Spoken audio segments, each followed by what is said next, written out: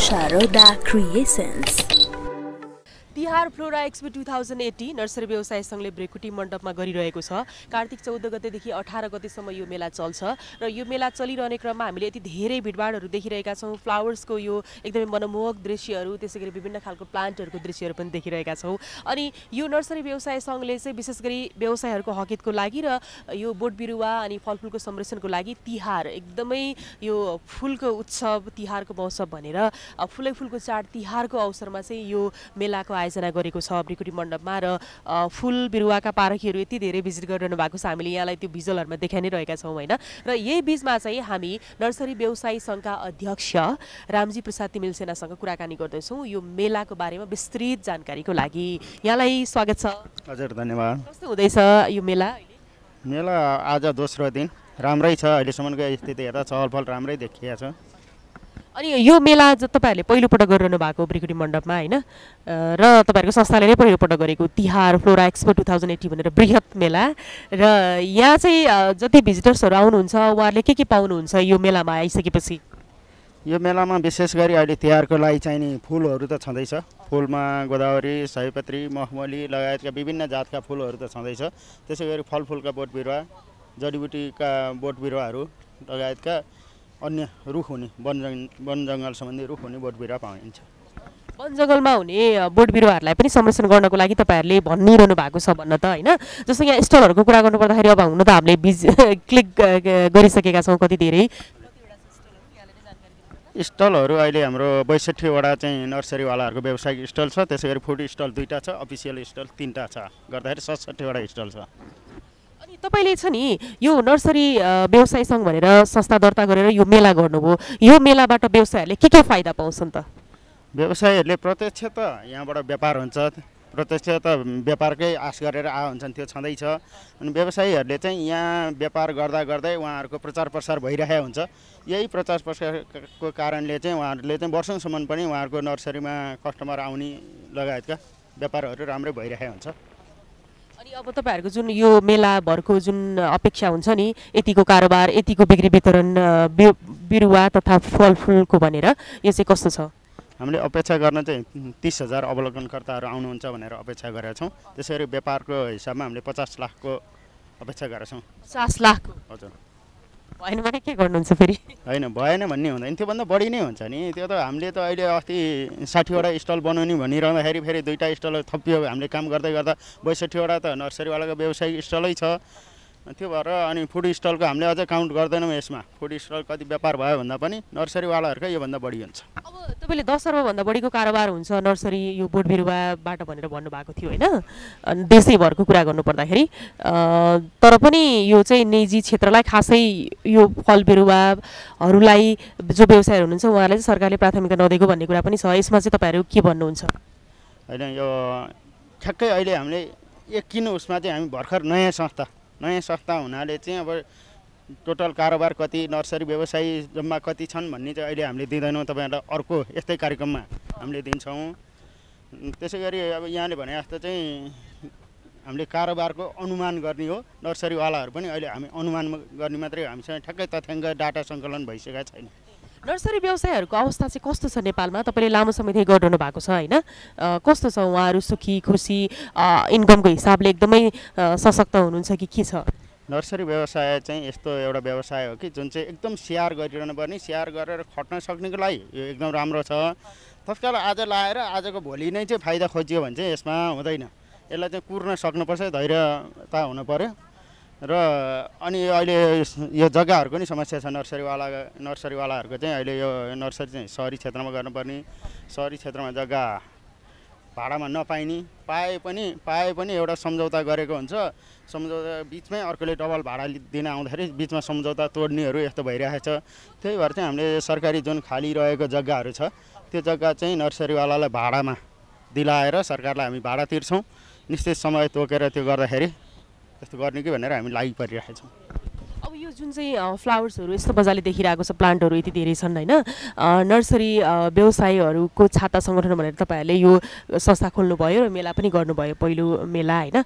अब योबाट भरपुर मात्रामा फाइदा लिने त भनेर भन्नुभयो र तपाईहरुले सरकारबाट चाहिँ के अपेक्षा राख्नु भएको छ? अब नर्सरी व्यवसायीहरुको लागि के होस् भनेर सोच्नु भएको छ? यो अन्य कृषिको जस्तै यो पनि कृषि त कृषि नै हो।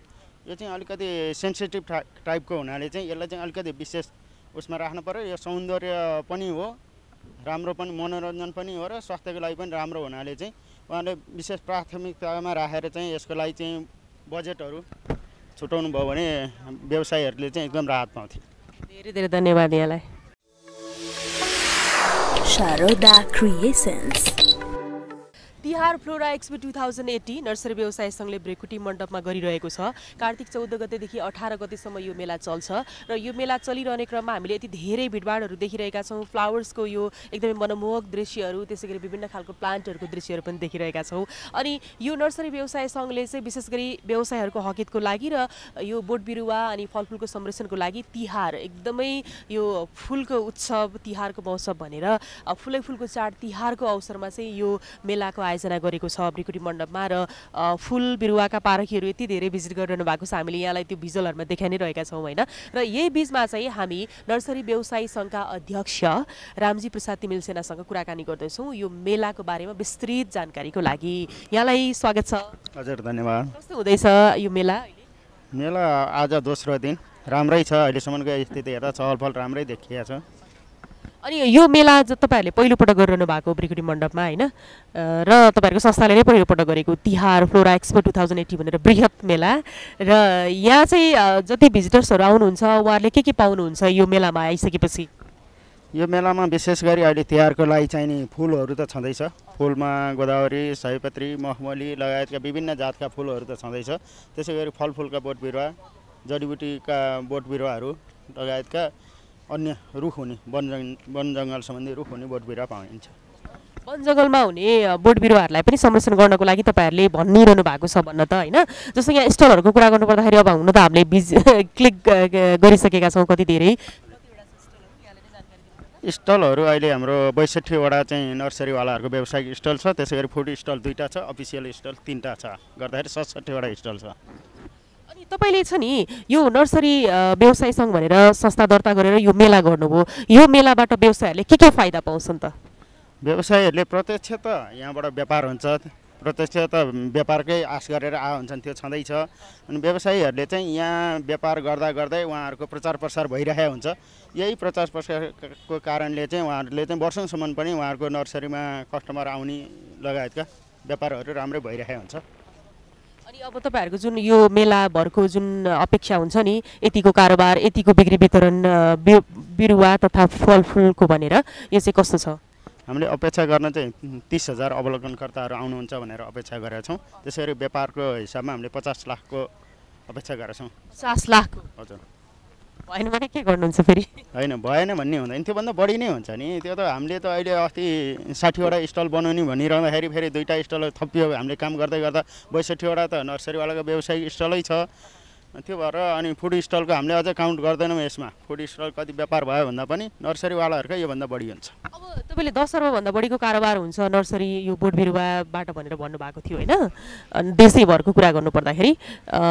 तर पनि यो चाहिँ निजी क्षेत्रलाई, खासै यो फल बिरुवाहरूलाई जो व्यवसायहरू हुनुहुन्छ उहाँहरूले चाहिँ सरकारले प्राथमिकता नदिएको भन्ने कुरा पनि छ। यसमा चाहिँ तपाईँहरू के भन्नुहुन्छ?